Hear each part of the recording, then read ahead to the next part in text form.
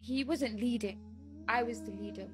Oh my God. And I don't like that. What do you mean by that? Like, so my father, whenever I have, like if I say, taking it's lead. my dad's day off and we want to do something, I don't need to plan anything. I'm the princess. I'm the mashallah, in the car, mashallah, chilling.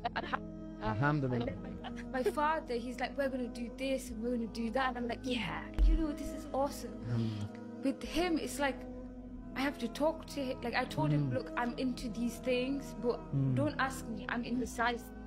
Every month I go through this phase to just pick something for me. A lot of women are like that. Like it's. Like wallahi, I would rather have someone take the wheel because I don't want to take. That's in your. This is your feminine nature. You want a man. You want a man. This is what I'm saying. Men are women these days. It's disgusting. But I think this guy is amazing, but he's. There's a lot of passive Muslim men, and it is a problem.